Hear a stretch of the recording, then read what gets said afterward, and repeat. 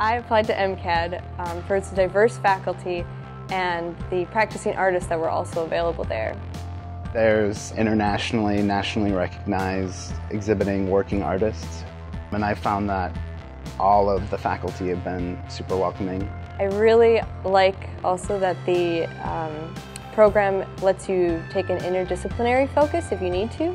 I've been playing music for about 15-16 years and painting also. Since coming to MCAD, I've realized that I should probably put these two things together. MCAD has allowed me to explore this multidisciplinary track and incorporate performance and object making together. The facilities and the faculty are top-notch. A newly remodeled M-Lab, which replaced the media center, shooting studios, sound and video, as well as state-of-the-art digital printing lab. I came to MCAD because I think it's the best place to improve my design thinking and creative ability. The MFA program at MCAD enrolls students from different areas, so I think the mixed group of people can create some magic together because we can critique works from different backgrounds and perspectives. I think that's the two main reasons why I choose MCAD.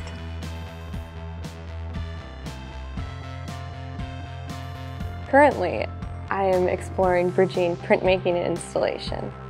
I am taking hand-printed papers, cutting them up, and stringing them together in order to organize three-dimensional space.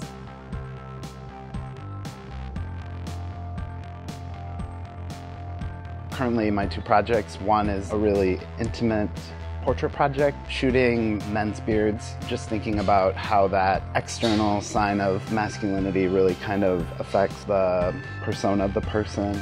The second project that I'm working on right now is portraits and action shots of mixed martial artists. Really interested in the team aspect as well as this kind of really aggressive take on it.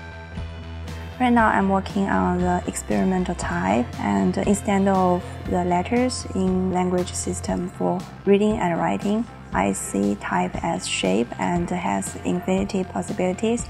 I'm really interested in the relationship between form and counterform, the legibility and illegibility, and how to bring design element into experimental type. I think the most interesting aspect is the mentorship model.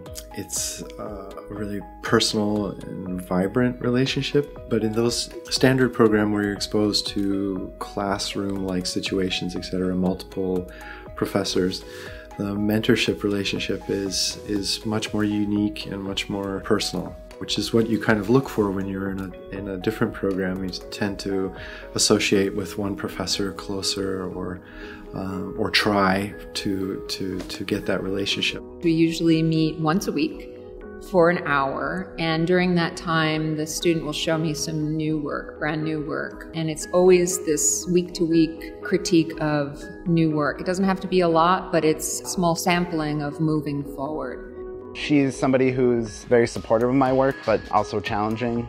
She gives me some great insight into things that I might not be seeing in my own work. Successful qualities that I think a student needs to have is curiosity and passion. I like to see people who are kind of equal in terms of making and thinking, that you need that balance between the two of them. And finally, willingness to take risks and having really great feedback. Risks are worth taking to find out what's next and what's new, and that doesn't happen once you're done with school. So I like to see that, willingness to try that. If you're interested in a program that allows you a lot of freedom to develop, but also challenges you to take advantage of that freedom, this is a perfect place. If somebody's thinking about MCAD for grad school, we have the facilities, the curriculum, and the people who can make things happen for you. The great thing about our program is that we support our students when they're being pushed so that they have a safety net. and a support system.